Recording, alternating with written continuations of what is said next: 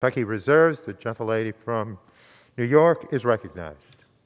Mr. Speaker, I now yield 3 minutes to the gentleman from the great state of New York, the distinguished chair of the Committee on the Judiciary, Mr. Jerry Nadler. The gentleman from New York is recognized. I thank the gentlelady for yielding.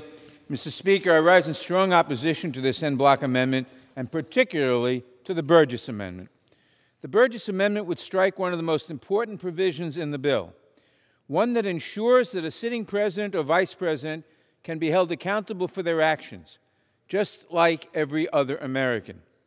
This provision is necessary in order to close a dangerous loophole in the law created by DOJ policy, most recently embodied in a legal opinion by the Office of Legal Counsel, which holds that a president cannot be criminally prosecuted during his or her term in office.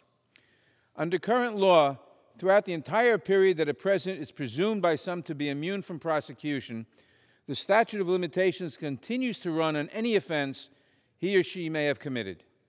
Since most federal criminal offenses carry a 5-year statute of limitations, a president who is not prosecuted while in office for a crime he or she may have committed could end up evading justice altogether if the statute of limitations runs out before their term is over, particularly if they are elected to a second term.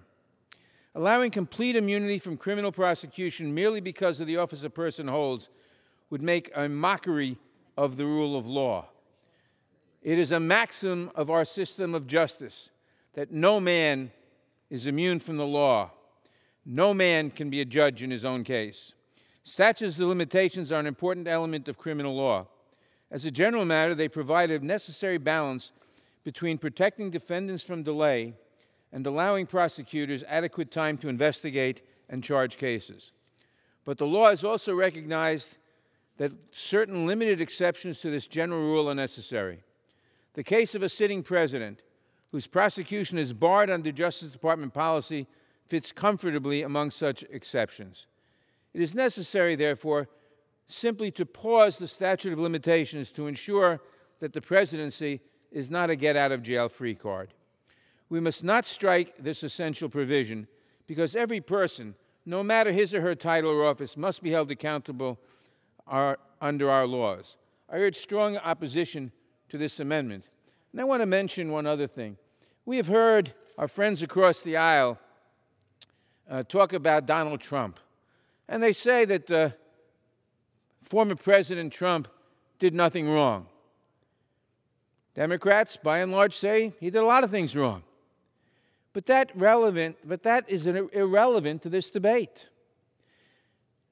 These amendments, or this bill, rather, has nothing to do with with President Trump, any more than the post-Watergate reforms had to do with Richard Nixon. Now, Richard Nixon's conduct taught us certain lessons, and Donald Trump's conduct taught us certain lessons. And the legislation before us are the result of those lessons. I yield the gentleman as much time as he may consume. I thank the gentlelady. And those lessons are for us to use to protect the future.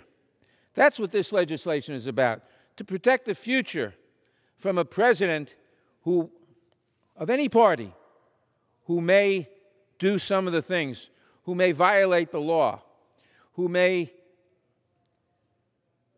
aggrandize power. That's what this is about, the future, not the past. And so when I hear our Republican friends talk about Donald Trump and talk about how he wasn't convicted, etc., it's irrelevant. We're talking about the future, not the past. And for the future, it is necessary to pass this bill. And for the future, it is necessary to defeat this en bloc amendment. And I thank the gentlelady for yielding, and I yield back the balance of my time. The gentleman